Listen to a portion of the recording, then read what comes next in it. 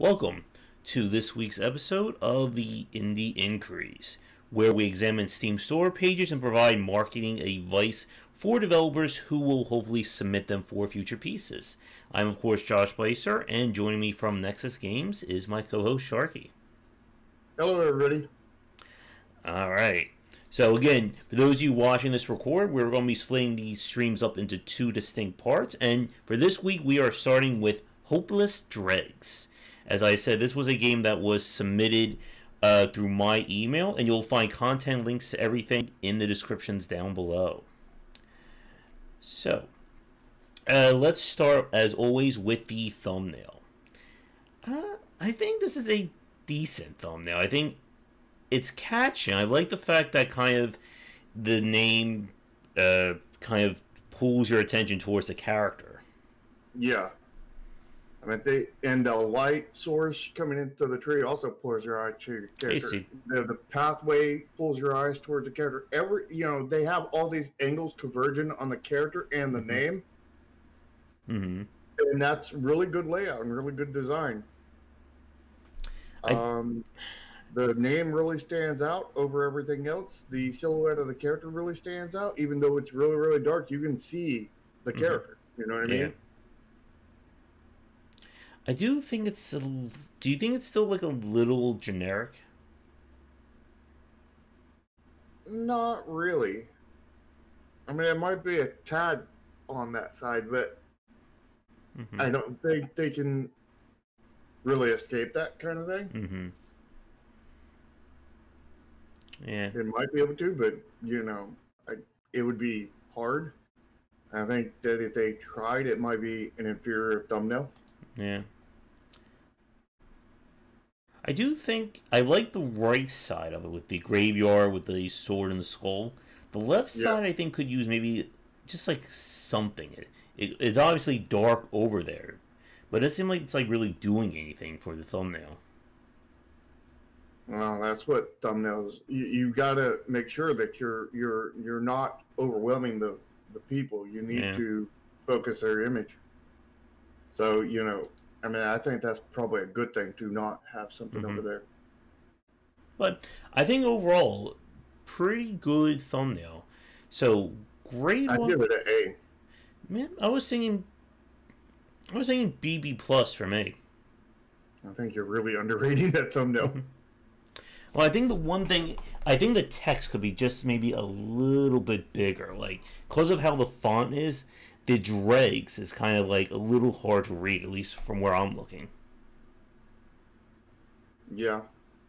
But still. The font is a little hard to read, both because of size and because of the font choice. But I think still very eye-catching thumbnail. And it does stand out, I think, compared when we look at some of the not-so-good examples. Yeah. So, ready to go on to the trailer? Sure. There's something about how my voice sounds different on two different streams.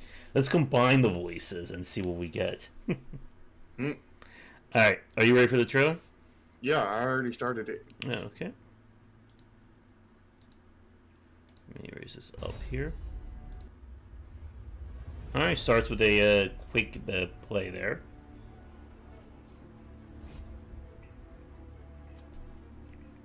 They really like that font.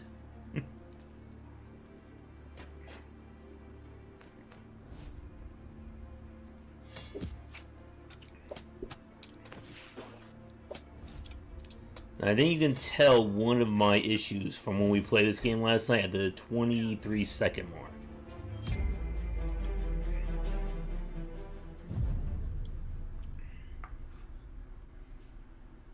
Alright. Wait, you're way back there at the 23-second mark? Nope, I just finished. So what did you think of that? It was underwhelming. For sure.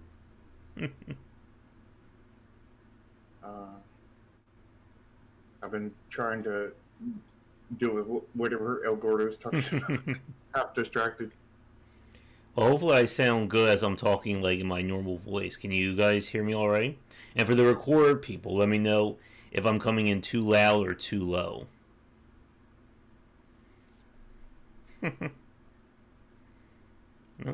I can raise myself up just a little bit. Don't raise it up. Because I think that might be part of the problem. So, while Shark's looking into that, I think it starts.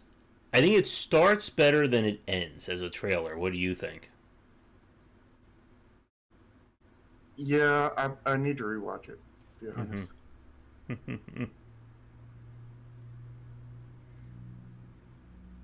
Well, go on and say whatever you're going to say while I'm watching it, rewatching it. All right. So the big thing is that there's no real sense of like momentum or action to this trailer. The text and kind of like those scenes are trying to elicit that, but the actual gameplay looks very, just very stationary. Yeah, I think that's because of the game and not because of the trailer. Like if they had real good actions and animations in the game, then maybe. Yeah. And I think part of this issue, again, is that it's trying to emulate that Darkest Dungeon kind of feel to it. And you can see the difference, both in animation and in the trailer, between those two games. And I think, as we've said before, I think this is a case where what they have is kind of undermining the trailer. Like, the trailer itself is not bad, it's just that the content is kind of bringing it down. Yeah. The content is definitely really lax, and and also the text in between almost feels like a stock asset as well, to a point, but it's like the best part of the trailer at the same time. Yeah. I don't know. I'll give that trailer a D minus. What do you think? I was actually going to be a little bit higher than that because, again, I think the trailer itself, like content-wise, is okay, but it doesn't have the content of the game. That's it. But again, we have to grade the trailer on the trailer alone. Well, you also have to. In this part, you would have to. I mean, we're not just grading the editing of the trailer. We're grading the overall. I mean, I'm gonna give it, I think, a C minus. I think, again, that structure-wise, it's good. It's on the short side. It's missing a call to action. But again, the trailer has to sell the game, but the game itself doesn't have enough to sell it on. You're kind of one foot in the grave. So the images, I think these are all original. Again, it's hard to tell. No, they're definitely not. Because that third one I know was in there for a fact. I'm pretty sure the fifth one and the fourth one were too. It's hard to tell because every scene is unfortunately very generic. I know the last one was not. I think all of them except for the last one was in the trailer.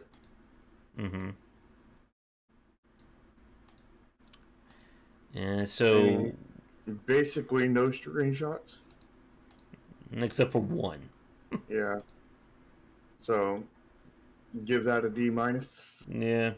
F plus. Somewhere in there.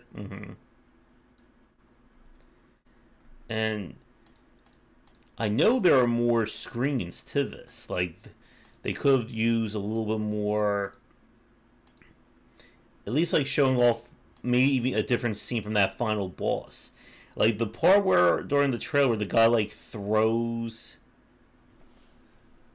Hey, Pavel. I think he is the Developer, maybe. I think what we're talking about are the images being original from the trailer. They're not just being repeated. Let me see if I can...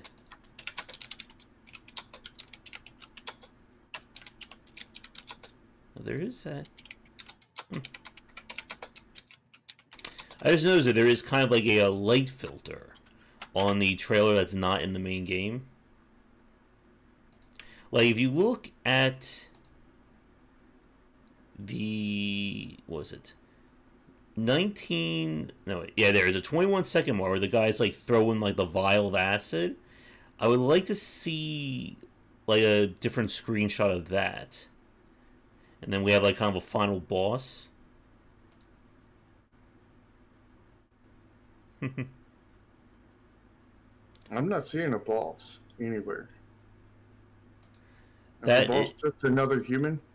No, it's like a demon in the trailer. That's at the 31-second mark. Oh, I thought you said it was in the screenshots. No, I was trying to spot if there was anything more they could use in terms of the screenshots. Oh. Yeah. Alright. Let's go down to the About This page. There's not much about this page. Game page. There's no blue text, no GIFs. We have a little bit of organization at the bottom. Yeah, bullet points, and that's about it. You know, bullet points and text. That's all he's got, basically. Yeah. And again, for a game like this, you definitely want images and GIFs. Mm-hmm. You know, showing characters getting gear, showing them fighting, showing them dying, etc., etc. Although without really good animations inside of the game, there's not your GIFs are down here going lag too. Mm-hmm. So definitely need to change that in the game to, you know, before you add that to the Steam page. Mm-hmm. Because I think, you know, just showing a character slightly going forward when it attacks as a GIF down here isn't going to work. Yeah. And the challenge of these shows is that the game itself is divorced from the store page, unfortunately, or in some cases for better or worse. So even though I played the game, I can't use that when reviewing the store page. Yeah, but you can use the bits of game that you see on the store page. Yeah. And I do think, like, I know the game is in early access right now.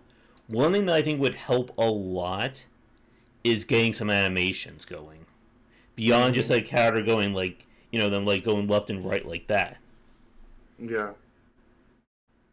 That's the equivalent of having basically nothing. Mm-hmm. It's equivalent of having nothing without actually having nothing. Yeah. Rather. It's essentially you need that visceral feel to it. And again, that is more on the presentation and aesthetic side, and that can be very hard to nail down. But it's also very, very important because without it, your game is not going to sell. Yeah. It's often what separates, you know, the eye-catching games from the games that people just kind of look at and go, eh, and then they move on. Yeah, if they even finish your trailer. Mm-hmm. So, with that, let's take a look at the... Card. Yep. Like a decent tags in the RPG strategy early access. Maybe roguelite could fit here. Mm-hmm. No contact information whatsoever. Yeah, no website, no Twitter, no nothing on that.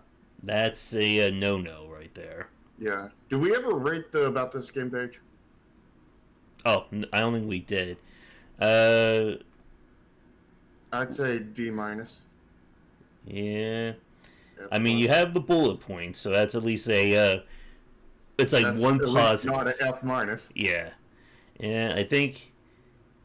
not even like a banner at the top to kind of catch your eye. Yeah, so I think D-. Yeah, I think D- would be it for me too. So for the title card, what do you think for that? But they got the tags, but they didn't get anything else. Yeah, but the tags are important for Steam. The Contacts are important for everybody else. Yeah, well, not for everybody else. They're important for all the press and anybody who wants to contact you that Which way. is very important as an indie developer. Yeah, because you definitely want press coverage if you can get it. Yeah. So, I don't know. I give that maybe a C. C? I was thinking maybe D plus, C minus. I mean, you have the tags, which is good. You and I are definitely not agreeing on this with you. Yeah. But again, without any contact information, it's going to be very hard for people to get in touch with you. And if you can't get people to cover your game, the tags aren't really going to matter, unfortunately. In the long. The thing is I don't think anybody's going to be willing to cover the game with the animations the way they are. Yeah. So I don't think right now he's losing out on anything on that because of the fact of the animations in the game. Mm-hmm. And because of how that affects the trailer. Yeah. And how the screenshots are, either the same or so eerily close to the ones in the trailer that it, might as well be the same. Yeah.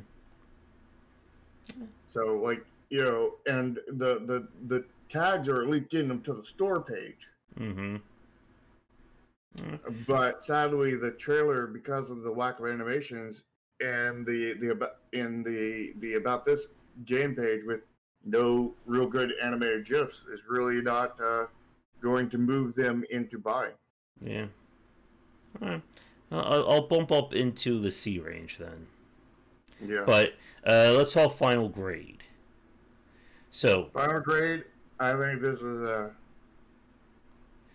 the thumbnail. The thumbnail is really good. Yeah, and the thumbnail. I said the thumbnail's an A. Mm-hmm. Everything else, I think, is in the D. D besides D minus, except for the title card. Yeah. And again, for those of you watching, trailer and thumbnail are the two B's in terms of getting a good grade from us. So we have one really good and one not so good. Yeah. Yeah.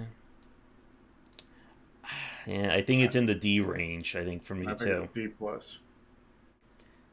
D plus. Somewhere in there. Mm-hmm. Because the problem is that so much of what's going to get somebody to keep looking at your game is going to be the aesthetics. Once you get them in with the thumbnail, that's half the battle, or even a quarter of the battle. Then you got to convince them to look at your trailer. And I just hate to say this, is that the second somebody sees, when you get to the... Where is it? It's good for, the first 10 seconds. When you get to, the 12-second mark, when you start seeing... Yeah. It just... Nothing is popping. And then at the 19-second mark, when you watch combat, and there's no interaction going on. Mm-hmm. It's just not going to, I think, convince somebody. We always say this. When we look at games that are either based off of a popular genre, or they look like a very popular game, the challenge is, what does your game do differently? And it's not just doing it differently, but you have to have something that pops for people. And I just don't see that in this version of the game, unfortunately. Yeah, I think that if he took this trailer and edited out all the gameplay, then he'd have all the best parts of the trailer.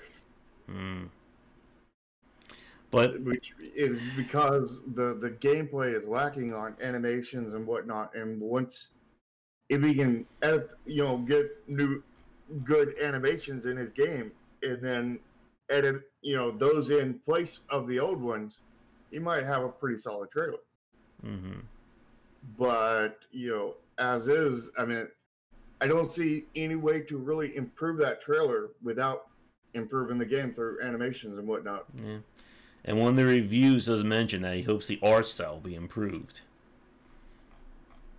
Yeah. Plus, the other thing is when it comes to the characters, they feel very generic. Mm-hmm.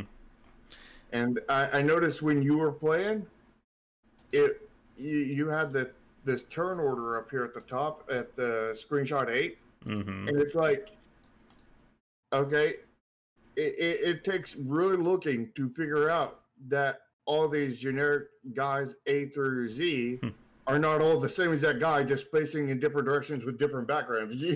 Yeah. You really have to look to tell that they aren't the same as that character, with just a different background and facing a different direction. I mean... Yeah, and the text was very small, too. I think you may have noticed that while I was playing that. It was a little hard to read some of the stuff. Yeah. Alright. But I think just to wrap up this section, ultimately I think the biggest fix or the biggest suggestion is an animation pass. Because if you can make things look very visceral, if you can give it that unique style, you can then use that for GIFs, you can use that for the trailer, and I think that will make this game pop a lot more to people. I think it needs not just animations, but art too. Mm-hmm. Art and animations. Yeah. Specifically with the characters. Mm-hmm. Because, like, the background art, for the most part, works. Mm-hmm. I think it's just your character art just feels really generic, and the stilted versions of them, just does not work, kind of thing. I mean, they should be.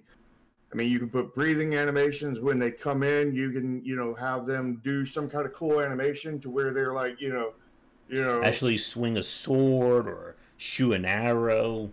Yeah, shoot an arrow up into the sky, kind of thing. Yeah. Like the part where you have like the hold their bow up in the air or something. Like the part where the poison gets thrown in the trailer, I think that was like probably the most animation I think I saw during the trailer. Alright. But I think I am ready to move on. What about you? Yep. Let's go to the next one.